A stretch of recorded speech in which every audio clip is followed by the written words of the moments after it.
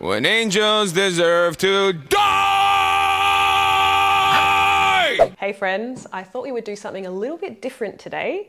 We're going to be looking at System of a Down, Chop Suey, but instead of doing your typical vocal reaction, we have gotten our hands on the stems of this particular song, and we're going to do a multi-track analysis. What we're going to do is isolate some of those tracks that make up the song that you know and love so well, so that we can really get to understand what makes that song so great. Sound good? Let's get started. I think I've seen this video clip before. This would be interesting.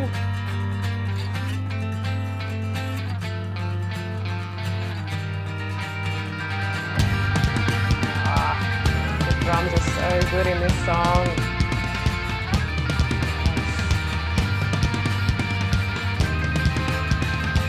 Have that tremolo on the guitar there. Yes.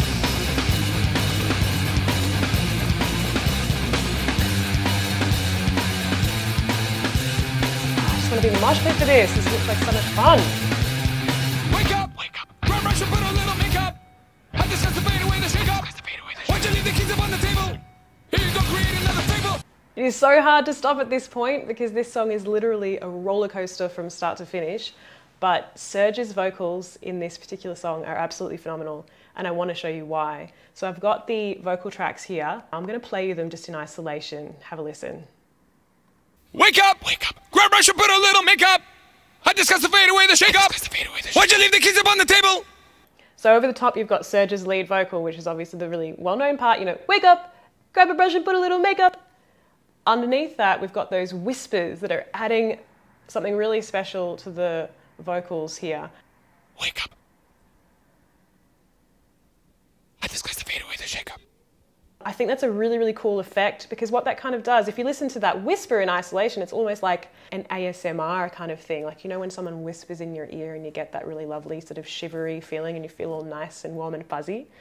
So they've thrown that in the mix to kind of trick you into thinking that maybe it's going to be a nice warm and fuzzy moment, but then over the top at the exact same time, they've got this really angry Serj just like kind of slapping you in the face in the middle of it. So it kind of feels like, to me, like I'm being shaken back and forth between like a really lovely sensation and a bit of like a volatile situation. And I think it really contributes to that whole sensation of why this song really feels like a roller coaster ride to me. Like I literally don't know what's going on in this song, even though I've listened to it quite a few times. So now I'm going to jump back to the song. You wanted to grab a brush and put a little makeup. You wanted to discuss the fade away, the shake up. You wanted to. Why'd you leave the keys up on the table? You wanted to. Why don't think you trust in my self-righteous suicide? I cry when angels deserve to die.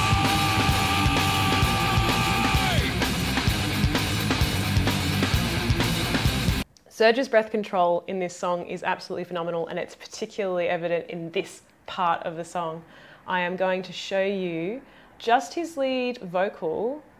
Here you go, create another fable. You wanted to grab a brush and put a little makeup. You wanted to discuss the fade away, the shake up. You wanted to. Why'd you leave the keys up on the table? You wanted to. Why don't think you trust?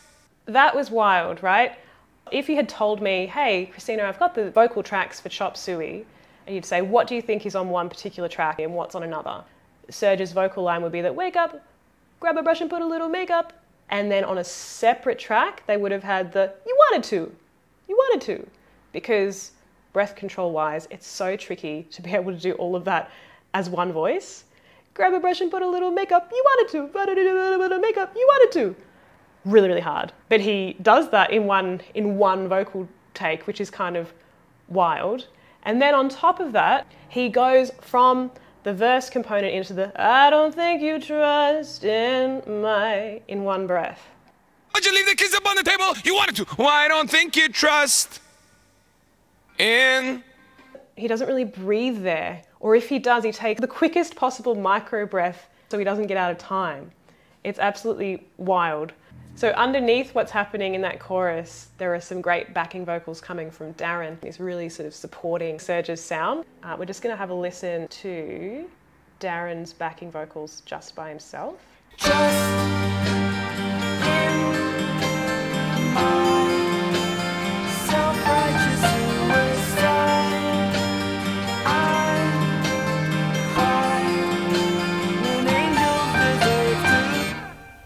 I really love the combination of Serj and Darren's vocal qualities combined. I think they're very, very different and somehow blend really, really well despite their differences. Serj has this really bright forward placement in his sound. He's got a lot of twang in his voice. So he could sing that chorus like this. I don't think you trust in my, right? Or with twang, I don't think you trust in my self-righteous suicide, right? Huge, huge difference. So that's what makes Serj's sound so unique, that twang. It's very, very angular and very bright. Whereas Darren underneath is doing something very, very different and he's kind of taking it out. He's taking that twang out. Trust in my, really stripped back and plain. But it supports Serj's vocal. Why don't think you trust in my self-righteous suicide? The other thing that I really love is there's such clean breaks between sections. That particular part, you've got those two vocals. You've got Serj, you've got Darren. Darren, I don't think, and then Serj, I don't think you trust, right? Then Darren disappears out of the mix straight away, really cleanly, really aggressively. Like suddenly there's nothing and then all of a sudden there's this really loud spike because that's Serj kind of coming in and going, die! I cry when angels deserve to die.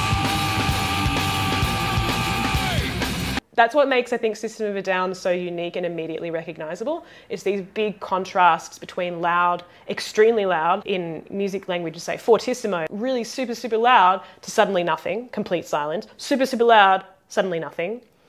They're an all or nothing band. They don't really do things by halves. They don't use gradually getting louder. They don't use crescendos. They don't use decrescendos, gradually getting softer.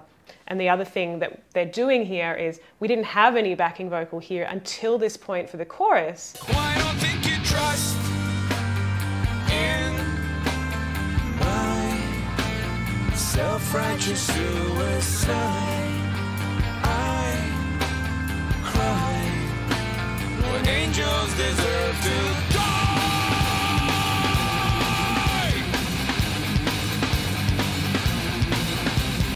Why do they do that? Well, it's a pretty common technique in songs when you're trying to emphasize a particular line or really make a part of a song stand out. Then you add a bit of backing vocal to it. It's almost like the equivalent of putting an underline, you know, on a text, just to like really emphasize the point. Wake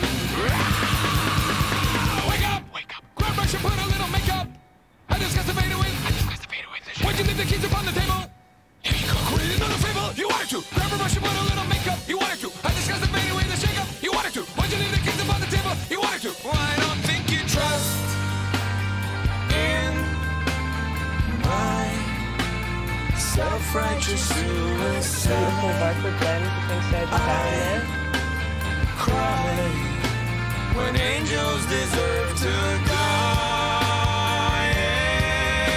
In my self-righteous suicide, I cry when angels deserve to die.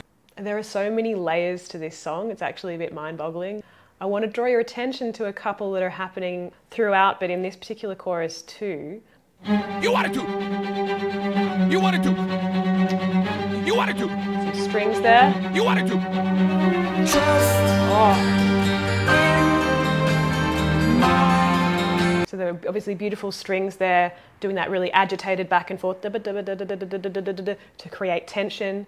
Then we have that beautiful like tremolo in the guitar going on. I think it's just a normal guitar, but they're making it sound very much like a a mandolin or even a Greek like bouzouki, these type of instruments that,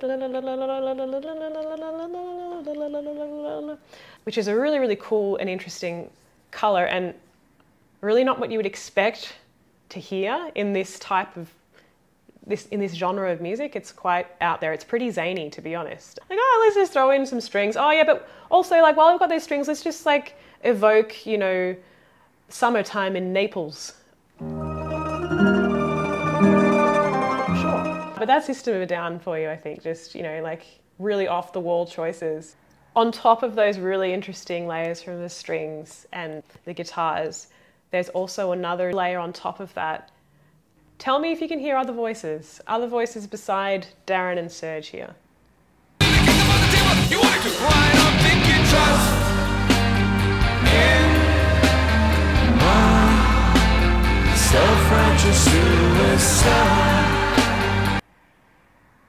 Can you hear any voices there? I'll show you. Have a listen to this.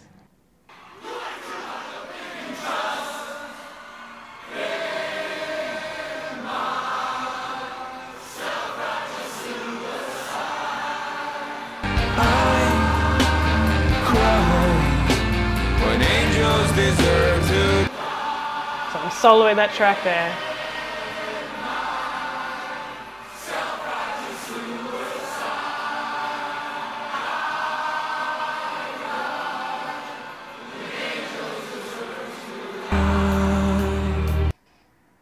How cool is that? So we've got a whole track there just for a crowd, and what I think is really, really clever about that is, again, they're choosing to use that crowd effect only for the parts that they really want to emphasize and underline, which are the choruses. Makes sense. It's making you as an audience member want to sing, because when a whole crowd of people are kind of like tunelessly, drunkenly singing along to something, you're much more compelled to join in than when someone's singing really beautifully and well, right? And this is a really common effect that you see in a lot of songs, where they'll add that kind of crowd effect to kind of make it feel more like a song that's really an anthem and something that everyone should join in with. And they've achieved that. They could have probably gotten a beautiful choir, like a beautiful, I don't know, all these boys sopranos singing perfectly, I don't think you trust in my, or whatever, right? But they chose, like, nah, we're not going to do that. We're going to make it deliberately a bit sloppy, I suppose, for want of a better word. It really does feel like a drunken sing-along. You'll notice that people are kind of like out of time. Some people are bringing in the consonants a bit early. Some people are bringing them in a bit later. Someone's like completely off the note entirely in there, like quite out of tune, but put them all together and it really does conjure up that sort of feeling of, this is an anthem. This is a stadium rock song. I want to sing along to this. Well, I don't think you trust in my self-righteous suicide. I cry when angels deserve to die. In my self-righteous suicide, I cry when angels deserve to die. Double time, as you do.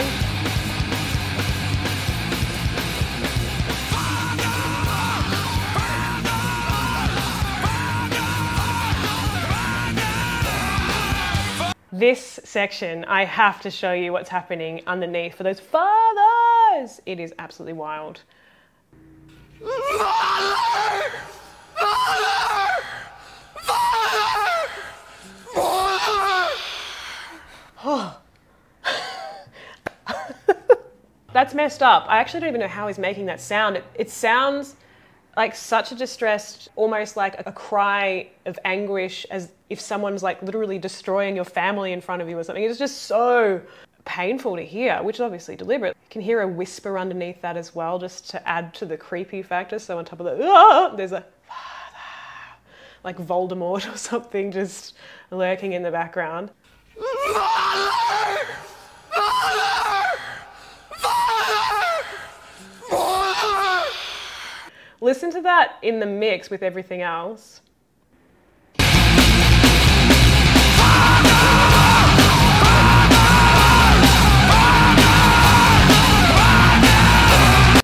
Wild. So, so wild.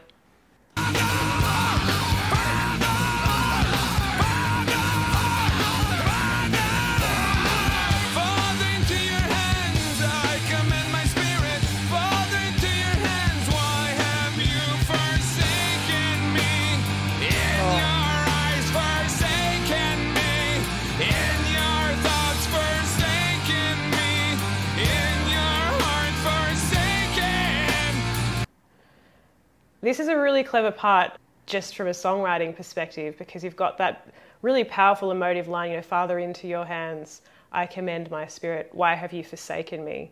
Which actually, if I'm being a bit of a nerd, I'm pretty sure that's the line that Jesus says when he's on the cross and he's about to die. Lord, why have you forsaken me? But what is really cool is you've got that shift in time where it's like really like almost like double Dutch, really, really fast, and then they bring that back into this churning feeling in the stomach vibe. And then out of nowhere, you go, in your eyes forsaken me, in your eyes forsaken me. This really like circular, hypnotic kind of vocal line. And then underneath that, out of nowhere, they bring in the main theme. Trust in my self-righteous suicide. They don't do it with the vocals, but they do it with the instrumentation. With a fast tempo and then slow down. In my self-righteous suicide, angels deserve to trust. And then they bring it in.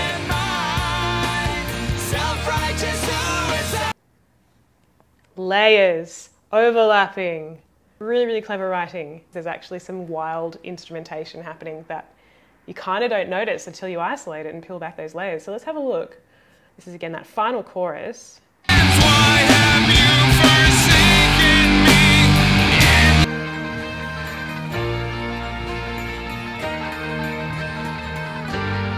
a lot happening with the guitars there. You can hear obviously that tremolo sort of continuing there. There's also, I think, like someone sort of plucking at the bridge of the guitar to kind of create that really sort of very, very high ting, ting, ting, ting, ting, sort of tinkly quality. That tinkle there at the top.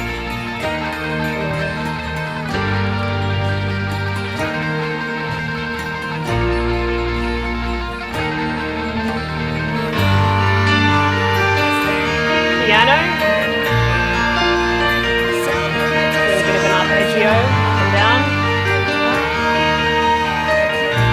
and then there are also strings there as well, at the very top here.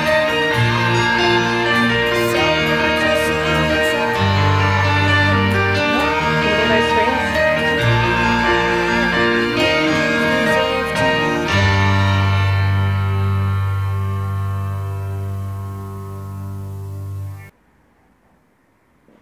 How wild is that? So all of these extra instruments are being added to that final chorus to really give it that push.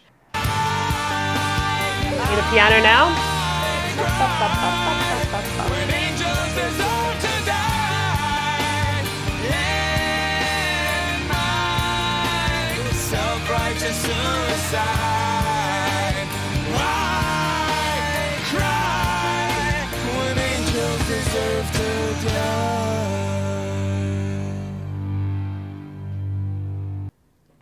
Those are the stems of Chop Suey. What makes music really unique as an art form is that it's really the only art form where we can really go back and start peeling the layers back and really revealing what's happening. How do each of these individual parts add up to make a whole? We can't do that with the painting. We can't take off the first layer of paint and sort of peel it back, but we can with music. And it's really fun. I hope you enjoyed it. Let me know if there are any other songs that you'd like me to analyze in this way. We've got a few stems, a few more coming your way, but if you have any recommendations, we will definitely take them on board. As always, don't forget to like, comment, subscribe, do all of the things, because that's what helps the channel keep going. Thank you so much for watching. Bye.